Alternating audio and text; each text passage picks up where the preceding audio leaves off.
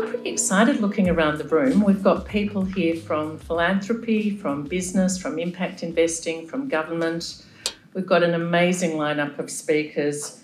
We've got academia. We've got the whole lot, actually. As our Lord Mayor would no doubt attest, there's always a lot going on in Melbourne, lots to do, and I think you're at the hottest ticket in town because we were fully subscribed a month ago. So it tells me we've got the right ingredients in the room for the collaboration and partnership that Nikki's given such an important endorsement to, and also the right mix of expertise and enthusiasm for Agenda Lens. So at the end of today, we're going to be handing this challenge back to you to go forth and share the conversation and the learnings from today. Women are slightly more than half the population, and we know that through the Deloitte Access Economics report on gender norms that Australia is losing $128 billion per annum, potentially, by holding on to rigid gender norms and not really looking at life through a gender lens and enabling that full contribution to be realised. So a gender lens is the key to seeing and addressing the negative aspects of these norms and ensuring equity and inclusion of women. So now we are going to have, I'm going to say the main event, but it's really the thing that will bring to life, I think, some of the challenges around the work that we're encouraging you to do. So can I invite all of our panellists to come up, and I'm going to just simply hand over to you, Peter, and we look forward to the conversation.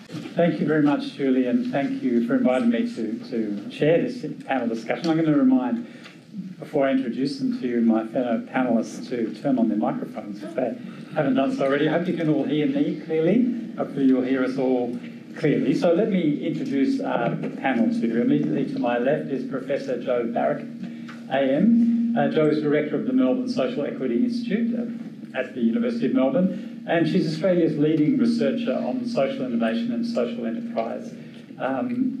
Jo co-led Australia's biggest ever study of philanthropy and volunteering and is a member of Philanthropy Australia's Policy and Research Committee. Next to Jo is Doug Hilton AO, renowned molecular and cellular biologist and chief executive of the CSIRO. His dream job, Doug told me earlier, which is saying something. I think his previous job was director of WEHI, the Walter and Eliza Hall Institute of Medical Research. And Doug also sits on the board of Australians Investing in Women. Sally Capp AO is the first woman to be directly elected as Lord Mayor of Melbourne, a post she's held since 2018 and sadly is shortly to vacate. And Sally's previous roles included as CEO of the Committee for Melbourne, Victorian Executive Director of the Property Council of Australia, which is where I first met her, interviewing her about housing, and Agent General for Victoria in the UK, Europe and Israel. And on the end, Liz Yeo is the Chief of Alliances at the Paul Ramsay Foundation. So Liz is focused on forming strong alliances. We've heard a bit about alliances, collaborations, partnerships, to create social change and help end disadvantage. And Liz has more than 35 years' experience in working in the community sector. She was previously CEO of Newtown Neighbourhood Centre and Chair of Shelter New South Wales. So please join me in welcoming the panel. So the way this is going to run is that I'm going to ask a question of each of the panel, and we're going to discuss the issues together, and then there will be an opportunity for you to ask questions. And I'll remind you that while the event is being filmed, as Julie said earlier, we can cut you out if you want to say something but don't want to be on the final video. So just if you do want to do that, ask a question and say, but cut this out, and we'll know, and that'll be fine. So I'll start with you. It's a pretty dumb question, really, but why do we need a piece of work like this? Surely, you know, this is now part of mainstream policy thinking, isn't it, to apply a gender lens? Yes, so the case has clearly been made. I did want to make one observation, although previous speakers and the documents already acknowledged that gender isn't binary and never has been. And the case for gender equity for women has been made, but the case for gender equity for trans and non-binary people has not yet been made. And Western science is not very good at dealing with it because of the way we do quantitative research. We often cut out the experiences of people from minority groups, and that is a real problem. But moving on to the purpose of this project, why do we need it? Why do we need this research? The case has been made, but justice hasn't occurred yet. Julie's made, cited data. There's bits of data cited through the documents that you'll see or have seen. We could draw down on myriad examples. I just picked two today. 13% national gender pay gap at the moment. Women-led, the data that you used, Julie, but the work that our colleagues at ACOS and UNSW have done, that women-led households experience nearly twice the rate of poverty as male-led households. So, we're clearly not there. And to some of the points that Alex made, it's disappointing to researchers that rational evidence doesn't change things. Disappointing to journalists as well. But we definitely do need culture change, and I think we also need to be brave and persistent. And I think I think the brave part probably speaks to many of you because you've come to this event. But the persistent bit, and I think a lot of the work we do through Melbourne Social Equity Institute and our colleagues do, is trying to change intractable problems that involve our polity or our citizenship and therefore our policymakers to also move and change. And I was reminded of that when I was talking last night to my father and a friend of his who were both very wealthy men in their late 70s, early 80s, and being brave with them doesn't work. Being persistent, being incremental is what works. The other thing I guess I'd wanted to observe is that while policy, we currently have some policy shifts that we're seeing. We clearly have deep polarisation across our political parties and ideologies, and that is being politicised and used. And so we're at risk of moving 2 steps forward, 1 step back. But the other observation to make, of course, is that philanthropy, like all of the not-for-profit sector, is private activity. It's private activity that exists to create public and community benefit, but it's private activity. So I would say I'm currently doing the doing the expert advisory work for the National Not-for-Profit Sector Development Blueprint, and the philanthropic sector is probably the sector that has, beyond regulation, has the least contact with government unless it strategically chooses to do so. So, there's huge influence in this room and in the foundations and philanthropic resources that you convene. They're not necessarily being informed by policy, and so that means we need to be looking to culture, to relationships, to the networks of influence that we have broadly across the different sectors that we are in. And when you say culture, I think we were chatting earlier and you were going to use the metaphor of glasses. Julie did it already. Yeah, but the idea that there are things we walk around that we just don't see, we take for normal, and we have to keep adjusting our vision to make those things visible to ourselves. And absolutely. I think we can collectively not see things, and that we do need to be self-reflexive and collectively self-reflexive about what we know to be true and so on. And I think also Alex briefly mentioned intersectionalities. Apologies, I've got MS and I'm a bit tired today. My reflection on that is it's a word that we can use and then we all move on. The experience for myself as a woman with a non-Anglo-Celtic woman with disability, but the privilege of extreme education and what comes with that is radically different to someone who holds some of those identities and doesn't have the privilege of education and what comes with that. So, all of those things are at play. And that is complicated when we're talking about gender lens work because then it becomes something of an octopus. Like, which bit of the octopus, which tentacle of the octopus do we pull to achieve social change? We know that gender, investing in women in a more binary model makes a difference. There's huge evidence for that. It's been going on since the 1970s at least, that when you invest in women, women invest in themselves, in family. Well, they invest in family and they invest in community at a substantial rate. Thanks, Jo. Sally Capp, I'm going to come to you next. Just to take this one step further, because in your role as Lord Mayor, and indeed before that, you've been very concerned with housing, very engaged with housing. Why is the gender lens, let's go, and we won't, I promise Julie, I won't talk only about housing, but why is the gender lens so important to housing in particular? Can I just say thank you for the research to start with, Peter, thank you. I'm so fired up. I love it when I can come to events and see really substantive work. And of course, we're in a room of the converted today. I'm looking around at a room of people who have a gender lens. So I think that's something we've really got to be mindful of as well. But this is really exciting for adding a lot of momentum and energy into a very important topic. Within the housing context, just to give you a sense of the challenge we face in the city of Melbourne, currently as we look across the population of people experiencing homelessness, it's still about 56% men and 44% women. But when we look at the growth in homelessness, 80% of that growth is women experiencing homelessness. So we're going to see those numbers change very, very quickly.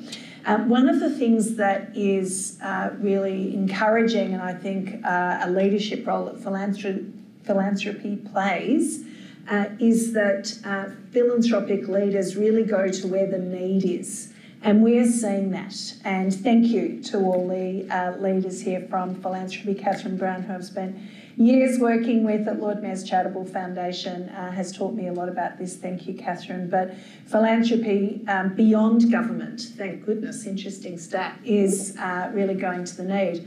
We've recently started, when I say recent, I mean years, working on a project in the city called Make Room, which is about housing solutions for people that are rough sleeping, particularly focused there, people that are at their most vulnerable.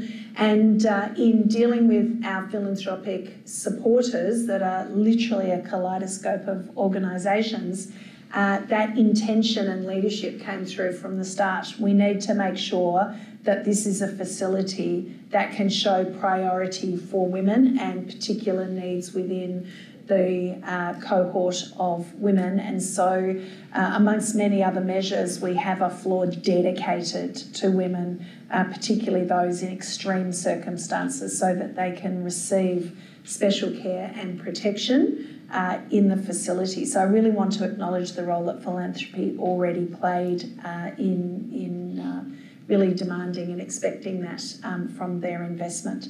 But the growth in women experiencing homelessness is one side. The other side that we've already touched on is what happens when we invest in women and the exponential benefits that happen across our community and our city when we do that. It is still shocking to realise that, as Julie said at the start, we are now more than 50% of the population, and yet we are the biggest group of disadvantaged people within population, women, because we are still so discriminated against in many, many ways, and yet we are more than 50% of the population. How did we let this happen? We need to see change, and that's one of the reasons I'm so excited about the report as well, identifying these pathways for others to put on a gender lens. I accept that sometimes women can be blind to these things as well, but on the whole, being able to bring the entire population on this discussion, because we do need to see pace And there are so many reasons why we're not seeing pace, but I'm going to put it out there that really one of the biggest barriers is that we're not willing to have what are often uncomfortable, sometimes conflict-based and usually ferocious discussions to actually challenge the status quo with the people who established the status quo and are very comfortable in the status quo. And I believe that this research is going to help us by forming the right sorts of alliances and measuring and giving guidance on how we can work better together to actually create the environments where we can really have those, I call them challenge to improve conversations, to try and take some of the conflict and the fear out of it. But how do we have more of those challenge to improve conversations so that we can really push the pace of change? On International Women's Day this year, the stat came out that at the current pace of change of women in leadership positions across a multitude of organisations and sectors, to get to equality will take another 130 years. That's not acceptable. And so the pace at scale at which we change is important. And for us, even using that housing context, there will be more women assisted in the facility that we're building, Make Room. It opens in August.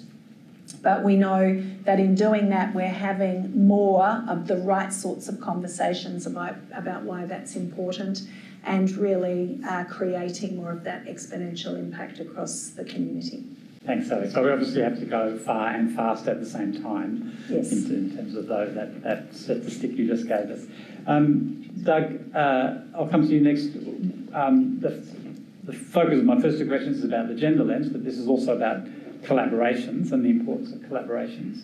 And I guess in your field of medical science, all the big problems that medical science challenge that it tackle, they almost always involve collaborations of one sort. So what can the philanthropic and not-for-profit sector learn from your world of science about collaboration, do you think? Look, it's a great question, and your report, Alex, really resonated with everything I've experienced in collaborations. So you're right. To tackle big medical problems, or in Syra's case, tackle the big issues that confront us as a nation, requires scale. It requires, as you talked about, funding that is both commensurate with the scale of the problem and the longevity of finding the solutions. And even for an organisation like CSIRO, we have 6,300 people, we spend $1.6 billion a year. There are no meaningful problems nationally that we can work on alone. So, I think the first part of the answer is we have to come together to have a real crack at solving local problems, national problems, global problems. So I think for me, collaboration is the start of that. At a very personal level though,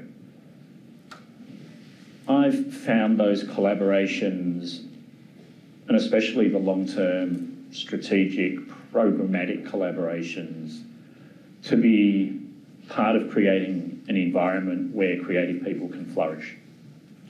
And so that, for me, has been very important. I'm not, never been a scientist or a person who thrives alone or does my best work alone. I've been a person who needs to be challenged by those around me, to have people that look at the world in very different ways, who can come together creatively.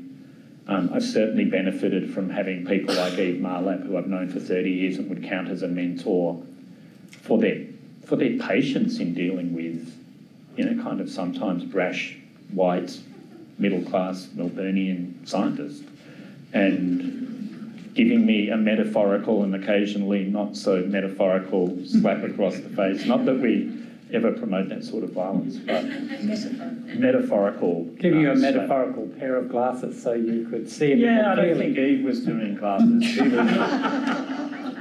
And I think that those collaborations allow people with those different lenses, those different glasses, to impact a broader group.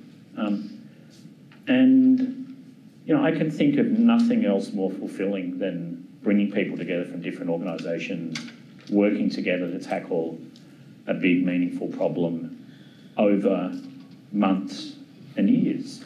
And to me, the commitment to do that, the commitment to those very personal relationships, you know, I think has a parallel in, and I've used this analogy a couple of times, has a parallel to dating. This is dangerous ground we're treading. But if you think about, I've never used a dating app, way too old for that.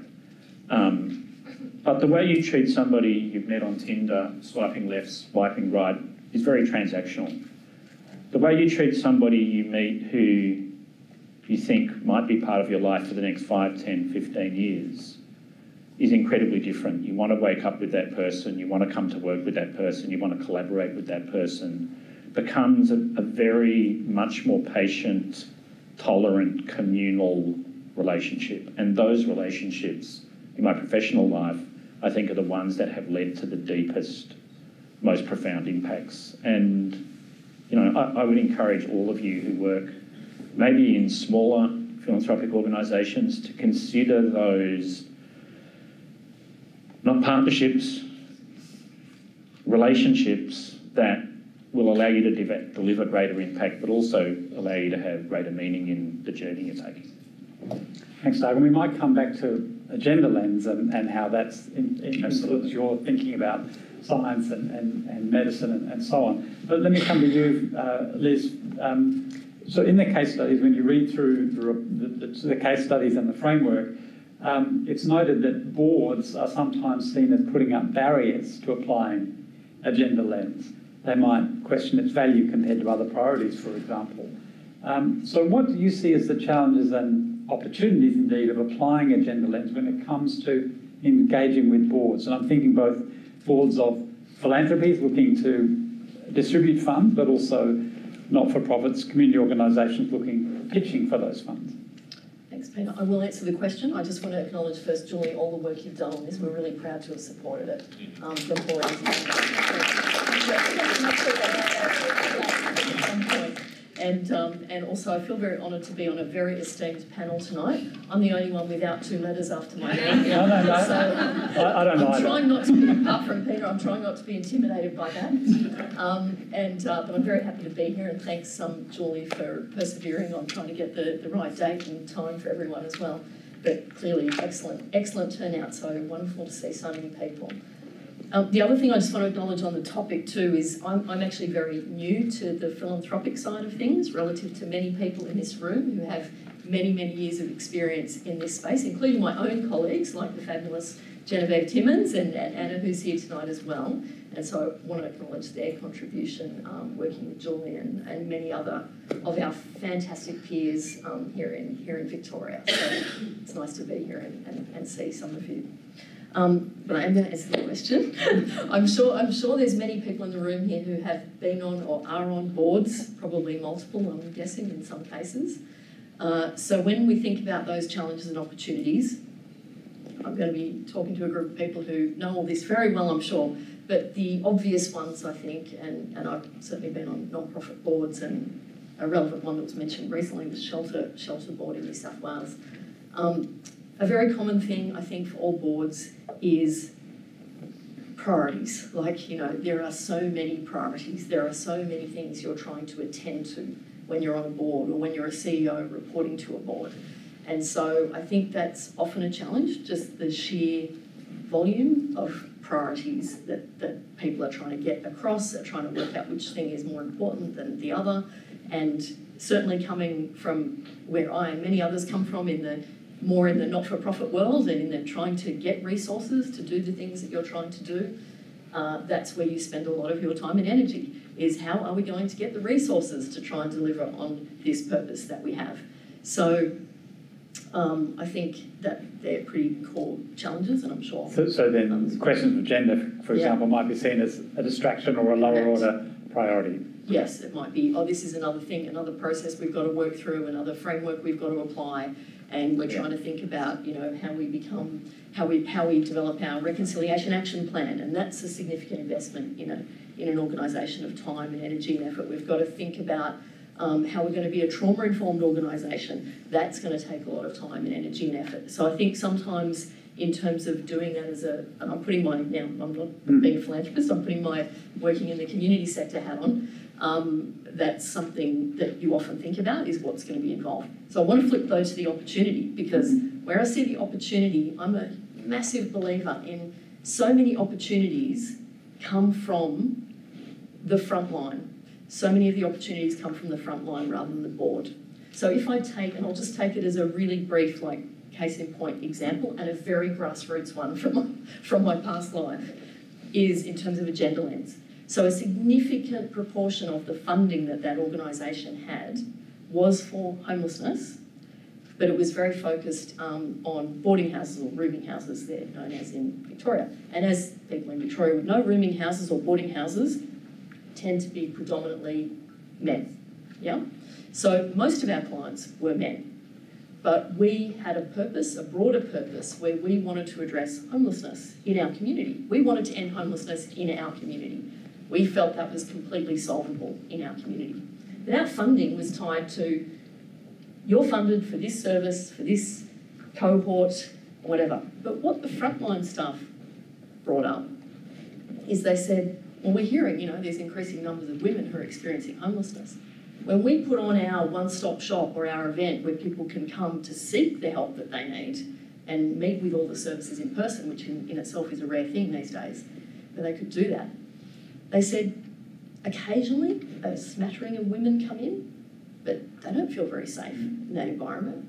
It's full of men. It's full of men out of boarding houses or social housing or on the street. They did not feel safe. So it was the staff who said, what we need to do is we need to create a separate opportunity that's safe, that's appropriate, and also we need to do it with other partners. We need to do it with the Women and Girls Emergency Centre. We need to do it with the local domestic violence service. And when you're in a community context, again, as many people know, you have, I mean, this was a small organisation. We had over 100 partners that we were working with. For that program, obviously, it was a small number. But to me, that's where the opportunity is. It's actually, it's bringing it up to, and then being able to talk to the board about, see how this starts to address what's a real issue that we're talking about over here, but it's addressing it in a really practical, grassroots kind of way. So that's probably where I would often start, is not just with the board, but bringing those stories and those examples to a board to illustrate this is why this matters. Fantastic. Thanks, Liz. I will come to questions from you shortly, so if you've got a question or if you want to ask a question, start thinking about how you'll phrase it now to keep it nice and concise for us. But I wondered too if there's one of the things it was touched on, I think, in Alex's presentation, but I'd like to throw it to anyone on the panel who wants to talk about it, is the fact that having a gender lens, while different partners may bring a different understanding of what that means, as Alex said, having that provides a kind of focus that enables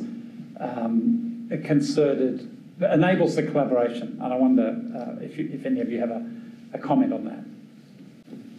I think, and I touched on this before, but really what we need to do is to encourage more critical and curious questions and conversations, and that's what I think the report helps us do. Because let's face it, with a lot of issues that we face in our community, and I'll go back to homelessness, we've been talking about homelessness for decades in this nation. And when I came in 6 years ago as Lord Mayor, I was told it's too difficult. I see Bevan Warner here, he's heard this before, but from launch, it's too difficult, it's too costly, it's too complex, it just won't happen. Someone else's responsibility. Someone else's responsibility, all those sorts of things. But we just weren't asking the right questions and really, again, challenging the current systems and processes and structures enough. When we had the pandemic crisis and there were no rules, everything was thrown out of the window, and frankly we were all living in fear and panic for a while because of that, we found ways to make sure that every single person in Melbourne that had been experiencing homelessness and sleeping on our streets had a safe place to sleep every night and support services and 3 meals a day. And we did that in a pandemic environment because the status quo had gone and we were forced into asking questions and putting on a different lens, if you like. We kept using that. And it gave us a different result at pace, at scale. Extraordinary. And we don't want to lose that. And so really pushing and shoving each other to keep applying those lenses, it could be all sorts of lenses, to seek change is absolutely critical. But it's also shows us that different outcomes are possible and achievable. And sometimes when we look at change, we think it is too hard and we go to incremental. And I would actually say we need to be bolder than that. And the visibility, I don't even have mine on, that always helps. The visibility and velocity at which we move has a lot to do with our ability as leaders. Everybody in this room has a leadership role to play in pushing up against what we accept as the current way of doing things. I think that's critical. Doug and I were talking about the most crazy thing before we walked in the room. Now I'm worried. No, it was a good one. And that is that currently in the world of health, medicines are tested overwhelmingly, let's say, I think it's about 95%, on males and even on male mice, even if they're medications that are only for women. How is this possible? Please, people, we need to be applying a different lens, and it can't be incremental. And I'm afraid it can't be polite even. I think it can be civil and constructive and collaborative and cohesive, but we all need to make a commitment to actually asking more questions and pushing up against what we're currently accepting as boundaries. And again, this is why this sort of research is important, is because it equips us with some really constructive ways to be able to ask those questions and challenge to improve. So I'd like others on, others on the panel to respond to this idea that actually we need more robust conversations, less polite, civil but less polite, and actually we need to push harder. So, Jo? So hard agree, and although I think it's both and, not either or, I think the persistence needs to happen to get in with those who aren't even, haven't even stepped into the thinking. But I think, one thing to observe is that most of the research on collaborations shows that success, and this is not a comment on the cases, but successful collaborative activity typically shuts out the things that you don't agree about, and collaborations can end up having collaborators working on the things they can get on board with each other about, which often are, the consequence of those polite conversations. So that is why, you said the word boundary, so I've picked that up, Sally, well done. The concept of boundary objects, I think that what has been produced by the team really constitutes a boundary object. Boundary objects, it's academic lingo, but it basically devices, instruments that sit at the boundaries between sectors, between people, between cultures, that help us to talk when we literally don't have a common language, help us to make sense of something together. So the notion of boundary objects comes from theories of sense making. And I think that is what these sorts of resources and the lenses, more broadly, can bring, is devices that help enable those brave conversations, or those, getting stroppy with each other, but being tough on the issue rather than tough on the people. And that's often how you see change happen.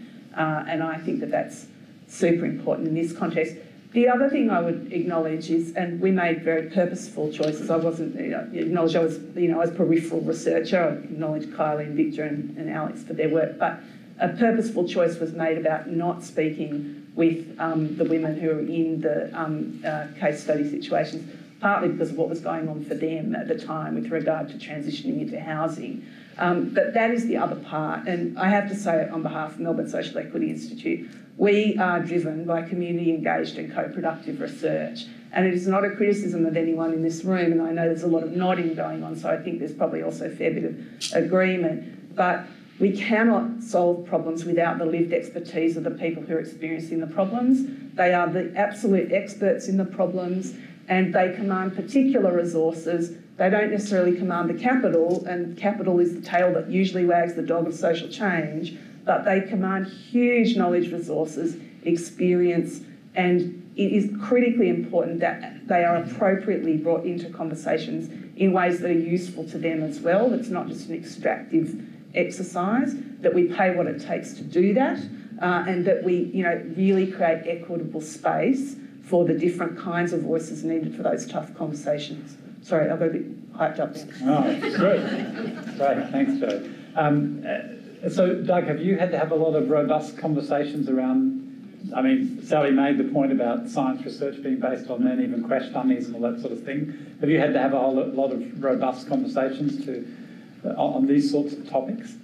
Oh, absolutely. Certainly running a medical research institute, we needed to drag ourselves into it was probably the 20th century first, but the 21st century in terms of how we thought about the long-term implications and development of the discoveries we were making. I talked in the green room about the fact that probably for the first 20 years of my career, and excuse it for the non-medical researchers, I used 8-week-old male C57 black 6 mice. That's one strain of genetically inbred mice and only used males and never questioned it.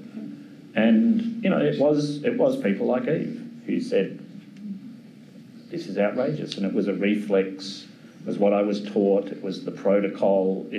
I had no glasses on. I did not have a lens that I was looking through. So those sort of things are important. And then the questions begin, we were a big institution, 1,500 people. The questions began in the seminars. Why did you only use that sex of mice? Did you think about different ages of mice?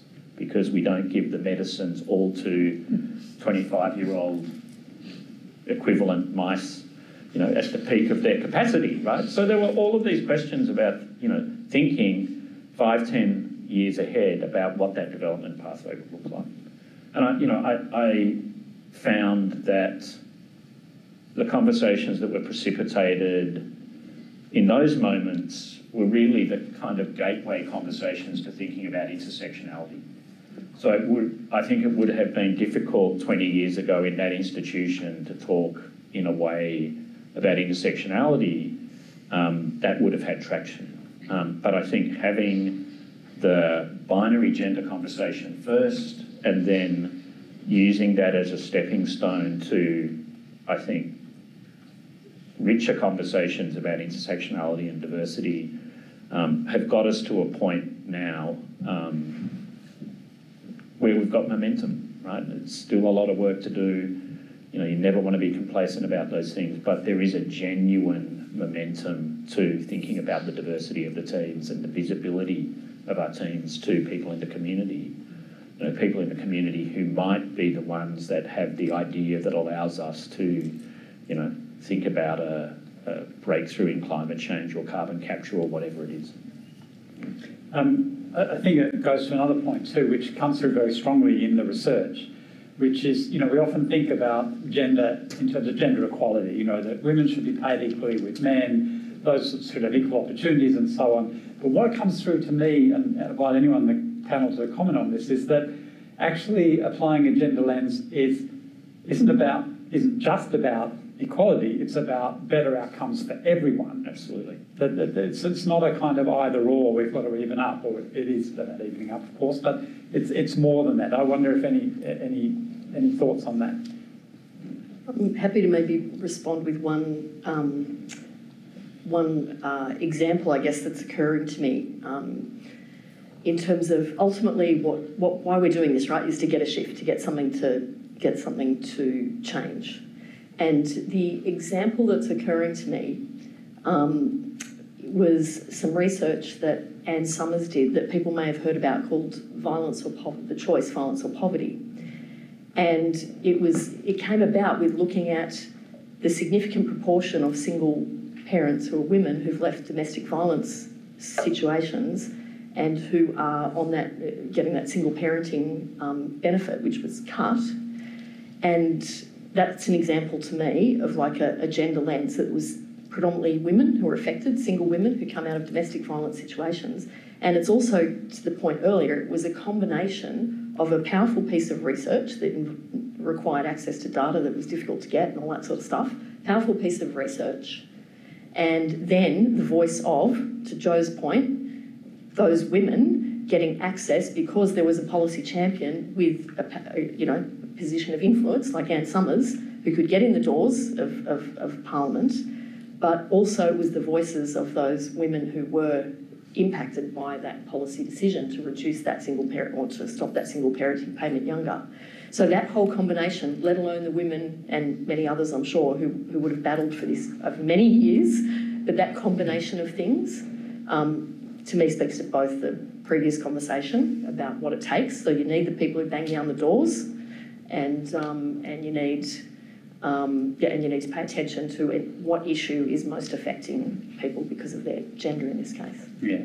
And just picking up on that, I think that is the report where Anne acknowledged that the data that were available was not inclusive of gender diverse people, which goes to my earlier comment about, and that's something that all of us who are academics and in the sciences and social sciences need to address. It's not good enough to just say, oh, quantitative research means that we're never going to find out anything about a certain group. First Nations people in particular have pushed back against that for a very long time, quite rightly, and we need to do work on that. But to your question, I'm commented in our first round of discussion that there is clear evidence that you invest in women, it creates outcomes for a lot of people. I mean, there's a glib thing if you give the man a fish, if you give the man a fish, he eats for a day, and if you teach him how to fish, he eats for his life. And then if you teach a woman how to fish, then the whole village gets fed for life. But for anyone for whom that feels a bit uncomfortable, I feel a bit uncomfortable about that because that's gender stereotyping, right? But it is a consequence of the way we're socialised. It's not a consequence of what's right or wrong.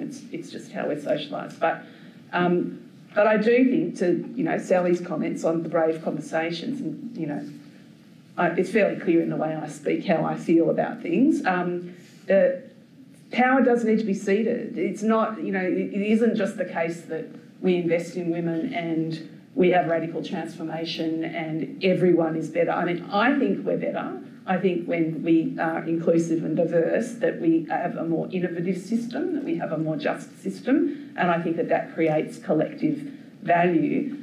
But it's not going to be completely without, some disruption to power structures that have persisted for a very long time and allow for the comfort of particular social groups. And I think that's one of the things that is challenging. I think we know, social movement research shows very clearly that humans get together when they feel an immediate threat to their lives. And so the pandemic example that you gave, Sally, is that example of where collective action happens spontaneously because we feel at risk. It's quite hard to generate that kind of collectivism in a context where we don't feel like we're all experiencing the same risk together. And I think that's one of the ongoing challenges of this work, is being able to be brave, to disrupt, and also to recognise that we need to find the means by which we address the disruption and the discomfort that creates for people or groups, I should say, not people, but groups who've experienced privilege and the status quo is actually preferential. I was just going to build on it, particularly in the context of this research, because collaborations are really the slipstream for change. because you've got groups of people with diverse skills and capabilities and perspectives and opinions coming together, and we end up with, you know, an exponential improvement. That's the idea. So we absolutely need collaborations. And let's face it, people looking for innovation or invention or change and doing it on their own, they're normally just shouting to the sky, or they're in an echo chamber of some sort. It's very, very rare.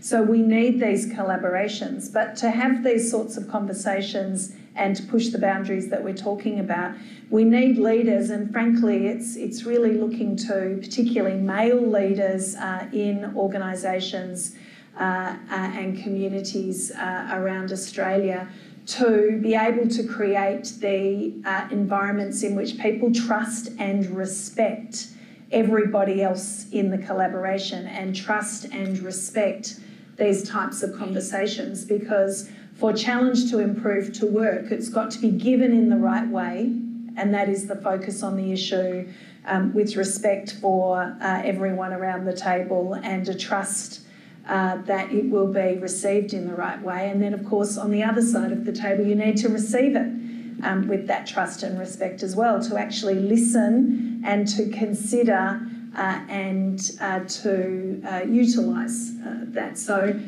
again, this is why I think frameworks are important, and why I hope people use these frameworks, because at its basis is setting up the environments or the levers. Was it the tentacles you used, the octopus tentacles?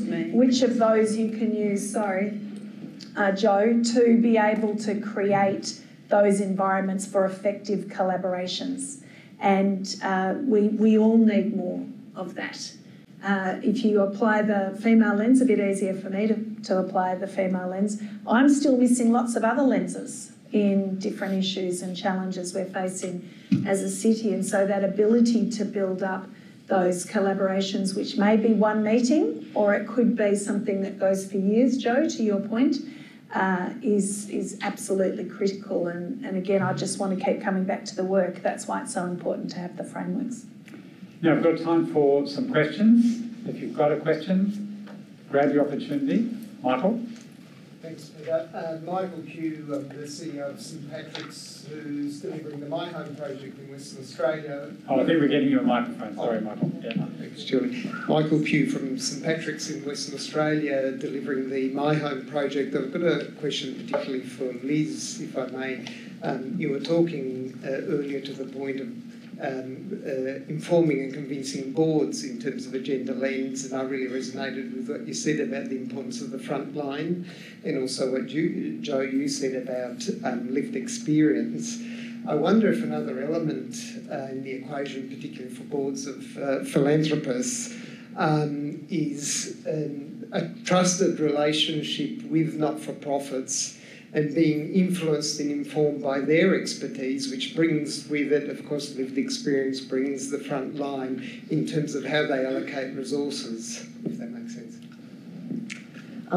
Yeah, is there a particular part of that? I just want to check I've got the right question. Yeah. What I've found, I guess, being in the not-for-profit sector is often philanthropy, if I can say so respectfully, comes to the table with very preconceived ideas of what works and what's important. And I wonder if there's a greater weight to be put on the advice and opinions and expertise of the not-for-profit sector in allocating those resources. Thank you, Mike. Sorry, thank you for clarifying that. Yeah, look, I absolutely agree with the premise that, you know, the people who know what's going on, first of all, it's the people who actually live this experience, and the people who are closest to them, which is, you know, the people working with those people in their context, in their place, in their community, in their organisation. So I think absolutely we have to listen to that. Our foundation at the moment has been going through a period where we've been actually working with someone with lived experience to help us develop what is our lived experience action plan. So how do we as a foundation need to consider the way we bring in lived experience to every element of what we do, into the mix of the, you know, who makes up the organisation, through to our decision-making processes. So that's a process that we've been deeply engaged in, and a key part of that process has been talking to, guess what, partners, many of whom have fabulous experience in this space. So, you know, think of people like ACOS, have great experience in this space, partners like that, and of course peers, many of whom would be in the room, who have fantastic experience as well in listening to and working out how they bring in that lived experience into the way they think about it. I'll be the first to say, and I'm sure my colleagues would as well, we've got a lot to learn in this space. We're very open to that learning, and we're going to be bringing our own, framework through the process that we've had someone working with us on. How do we do this? How do we do it systematically, not just, remember lived experience. We've got to do it systematically. Yeah. Thanks, Liz. Further questions? Yeah, Liz? It's slightly a comment, it's just an observation. That's all right. Catherine Brown. Just thinking the important role of philanthropy in actually funding collaborations and networks. As I listened to you, we funded the Melbourne, I shouldn't say that, the Lord Mayor's Charitable Foundation, funded at the City of Melbourne, the Melbourne Homelessness Service Coordination Project quite some years ago, which then led to all the Rough Sleeping Network and so on. And the great work that's happened, and I can think in the Climate and Health Alliance, the Sustained Food Network, even the Australian Environmental Grantmakers Network, you guys, Australian Investing in Women, all of those networks and collaborations are critical to this great work, and including gender-wise work. And philanthropy must fund them, and it is not sexy stuff to fund. And sometimes boards go, "What? That's not That's not exciting, that's not great, but it's something absolutely critical. That's all I would say. Yeah, thanks I thoroughly agree, Catherine. Yeah, sorry, go Jen. Sorry, Liz. It's the boring work of social innovation sometimes, but it needs to be invested in it. We have, sorry to jump in, Liz, but my reaction is because of the not-for-profit sector development blueprint work I've been doing and all the thinking that I've been doing about, Canada is a great example where investing in intermediation and collaboration and the process aspects of getting stuff done is just pretty standard. And it's so not standard here. So you just cited a whole lot of examples that are exemplary. Sorry, that's bad grammar. But they're actually novel in the environment, and it's a real problem. And I'm not sure that it's necessarily always a responsibility of philanthropy. It's also a problem of government. Government doesn't in this country fund the process work that's needed to create systems. You can't cut a ribbon on a process. Exactly right. There's no good announcement there. And you have. I'm happy to jump in briefly on this one too with a big ditto. Like this, the work of the glue, is so fundamental to social change, and that's ultimately what we're after, is social change, not just a whole lot of great projects. We're after social change. So, one of the big collaborations that I know a number of philanthropies are involved in at the moment is the Investment Dialogue for Australia's Children. And that would be an example of where, there's a lot of place-based work that the government invests a lot of money in, and a number of philanthropies do as well. And it's how do we start to work with government in this collaboration to start to say, see how important, people have been saying it for years, but, see how important this stuff is, this glue is. So we'll do it where we can and we should, but we want to be able to demonstrate somehow, to government just the value of it, the essential nature of it. I know when we've gone away with our board and our executive for the last two retreats that we've had on strategy, they've both been in place and with community. And that's where we've spent most of our time, sitting in a place, one in a regional place, one in Western Sydney, for 3 days, listening to community. And I can tell you that our board comes away every time going, I can see how important the glue is in this community. So it's absolutely just yes, yes, yes. Fantastic. Yeah, up the back. So. Thank you. I'm Bevan Warner from Launch Housing, involved in one of the case studies. Jo, you mentioned that philanthropy is the least engaged sector or chooses if and when it engages with government. And I think this question is probably for Doug, but I've just come from a donor showcasing opportunity today with people who have supported us through our Cornelia program, which is supporting pregnant women and their babies who are experiencing homelessness to get security and to sort of reclaim control over their lives. Preschool and early years around early learning so that young people can learn to read in order to be able to sort of read to learn and to overcome developmental delay, and all the way through to the Viv's Place program, which is permanent supportive housing with families in all shapes and sizes, including grandmothers and mothers and children. And sort of we've got an integrated suite of programs that work, have all these proof points. And the donors were all of different shapes and sizes, philanthropic trusts, individual donors. And the question became like, well, where's the scale point? You know, are we catalysing this, or we prefer bricks and mortars, or, you know, we like services? And so you've got a diverse mix of sort of trusts and individual donors, got all these proof points. And the question then becomes, how do you get something that's everyone agrees is wonderful and working to scale? So I'm wondering, Doug, in commercialising research, there might be sort of examples that you can bring from that domain to, you know, how do we get the people that need to make decisions to scale up and invest in things that are working to become the new normal, so that the whole community sort of wins? Look, it's probably lots of answers to that, and I think Ramsay's probably thought about the issue of transitioning from pilot projects to testing those in multiple environments to kind of national impact more than any other organisation. Certainly that was discussed in lots of conversations I've had with Ramsay people. You know, I think, you know, you talked about the fact that in order to be able to collaborate meaningfully over a long period of time, you need aligned interests and shared visions, and often individuals and groups don't start with those. So I think, you know, to me, it's about coming to those initial discussions with an open mind and open heart, and being willing to compromise what your initial preconceptions about the path forward might be to be part of a bigger vision. And, you know, to ensure each one of those groups is able to articulate to their, you know, the people they have to report back to, that there is a place in the sun and a contribution that is meaningful. So I think it is about that compromise. It's about any group of people wanting to come together to do something bigger and more impactful than they could do alone. Well, we've got more questions than we're going to have time for.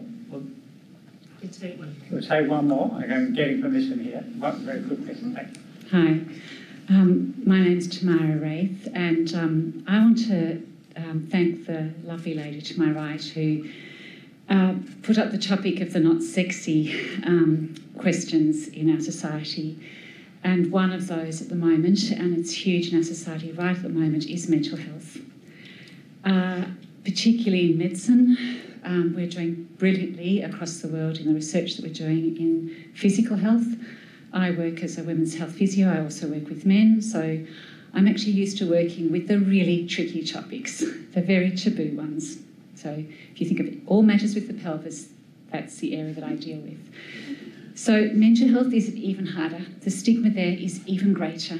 And then you add to that a youth lens. We are forgetting our youth at the moment. They are missing out. I'm here because I'm a mother. I'm here with a major passion. Unfortunately, my passion comes from a major tragedy. And I won't bring that to the conversation right now. Anyone who wants to hear more can talk to me later. We have started a charitable fund called Amber's White Light. I can also look behind me and smile at beautiful Genevieve Timmins, who directed me at a very critical point on our journey to be able to start Amber's White Light through Australian Communities Foundation without having to go through the whole process of developing a foundation. What I want, though, is the big questions, the difficult questions, the ones that Sally and Jo are saying we have to have. And I agree. I've been trying to go everywhere, to every politician, state, federal, to every psychiatrist in every big centre that we can find to have the difficult conversations. But we're not getting very far very fast. The wheels are turning slowly, and part of that is, as I'm discovering, there's not enough research and there's not enough of a gender-based lens to that research. We found Jayshree Kulkarni, who's doing brilliant work here in Melbourne, so huge applause to her. But we need that in health, and we particularly need it in mental health. So apart from the comments that have already been made about gender lens and health. I also think linking all the things we've said, when it comes to housing and homelessness, a huge proportion of that is mental health. So maybe that just gives us another deep topic to consider. Thank you. Thank you for your question. I'm going to invite anyone who wants to respond, but I'm also going to, in wrapping up, give you an opportunity. We have an influential audience here of philanthropists, government officials, community activists, people involved in doing important work. So I'd like to give each of you an opportunity to suggest what you would like people to take away from this discussion and from the research, just briefly, and then I'll hand back to Julie to wrap us up. Sally, why don't you start? Okay, I'll go. I just want to say thank you for those comments, and something that we must reflect on is to have those fierce conversations takes courage, and the courage to share personal experience is really the deepest. So thank you. So to take away from today, as I said at the start, I am enthused and energised about the fact that we have really quality, substantive work that creates frameworks and platforms from which we can move more quickly over sustained periods and at scale to bring a gender lens to collaborations that are focused on change. But we know that in creating those types of situations, it could be any lens, I think is what we're saying. So I'm really encouraging people here and in talking with others to acknowledge the investment that's been made, the intellect that's gone into it, and the results that are there to inform, but importantly to actually create positive change. It would be a waste if we all walked away from this event this evening and didn't actually find a way to utilise something from this valuable research to inform our own conversations in organisations we're involved in to create some change. The one thing we haven't touched on too much tonight was the results, measuring results with a gender lens to ask those questions. Liz, you really touched on it when you were saying bottom up, because your team at the front line can see the results of the initiative in that case and could report back by commenting on the outcome. And so I guess my challenge to everyone tonight is to measure the time that you've invested here tonight and the knowledge of using the framework as we go forward to actually see how it can be applied. We have to, in many ways, stop the talking and up the action. Okay. Liz? Happy to go. I did read the material. It's fabulous. It did get me thinking. So I would say read it. I would say look at the questions. If nothing else, look at the questions. There's some great prompting questions in there to ask yourself, your board, your team, to just get you thinking through this lens. And the other thing, given the fabulous touch points we've had around glasses that I've just been sitting here thinking about, just like I have, don't just put on the glasses, because we've talked a lot about intersectionality. Put on the multifocals. You like that one? Put on the multifocals. Because I know recently I was with some friends and a couple of them, and we were looking at something we needed to look at something on the phone. It was small print, and they're like, oh, they were there, but they couldn't read it, of course, because they didn't want to pull out their glasses even. So, pull out the glasses, put on the multifocals, and at least read the questions. Yeah. Doug? Oh, look, you've summarised it, both of you, really well. I read the report too and learnt a lot and have learned a lot from the conversations that we have today, things that I'll be able to take into my day job and, as usual, benefit from those conversations. Jo?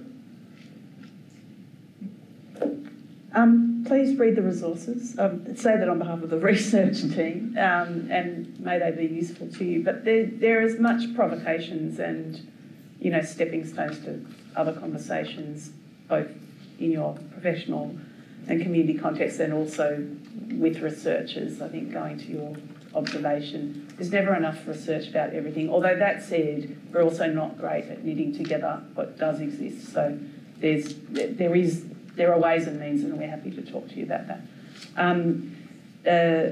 But I think, we're all a bit tired of this, aren't we? We want to see some change. So maybe you could think about that when you leave today, as what in your sphere can you do to affect some change? And not for the people in this room, the people who are not in this room, who we might hope are the beneficiaries of your good thinking, relationships, networks and resources. Thank you, Jo. Thank you. And please join me in thanking the panel. I'm going to hand back to you.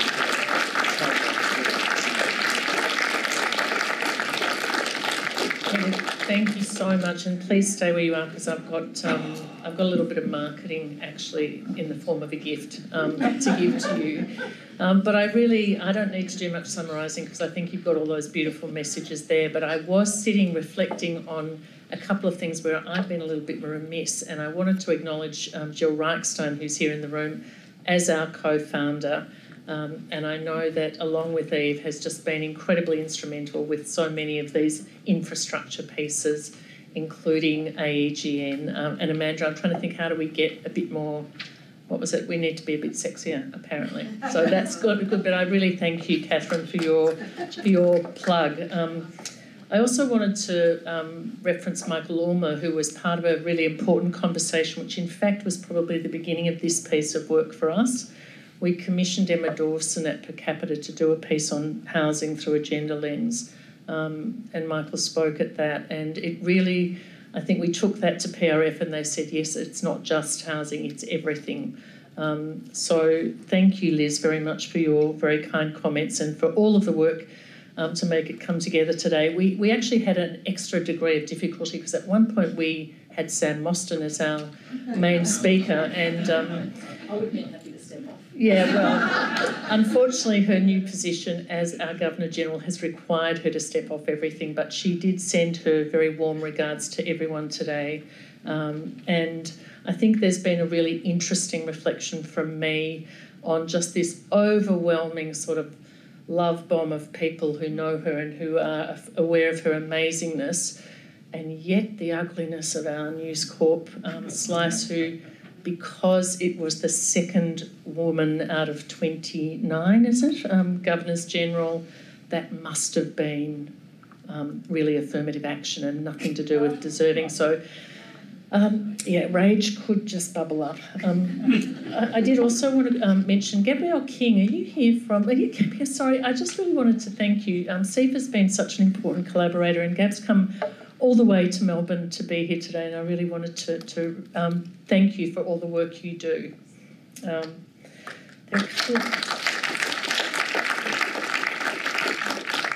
So there are people here like Kate Temby and others who are in the impact investing space, and that's an area of real interest about how we form these collaborations. So I'm really going to encourage you to stick around, have some drinks, have some good conversations. Some of you will be getting up very early in the morning, I'm sure, to do the dawn service, and tomorrow's just an interesting day for me. I keep reflecting on the statistics that come out of the some of the international agencies that demonstrate very clearly that the stronger your gender equality, the less likely you are to have global conflicts and to have wars. And so, you know, my little plea, I guess, is that we, of course, remember that many, many soldiers and many, many die in these wars, but actually if we had a few more women leading the world, I suspect we'd have a bit less conflict. Sally, you mentioned the 131 years. I am a very impatient woman. I know I pretend to be patient, but really 131 years drives me crazy. I was in an incredible conversation this morning with a group of people around the Gender Compass, and Steffi from Plan is here today, who's really led a lot of this work. And I've heard for many years people say, look, you know what, it's just time. As we get these new generations through, it's all going to change. And I have a really optimistic view of that. I'm around a lot of amazing young people, and I think there is real change there. But the data tells us actually that some of our younger cohort are less embracing of gender equality than men over 60. And we have a real issue in the way we support young men not to see gender equality as a threat to them, but to really have them understand and embrace the broader benefits. So much work to do, so many more things I could say, but I just want to say thank you, really. Peter, you always do such a beautiful job. I really, really appreciate it. Thanks.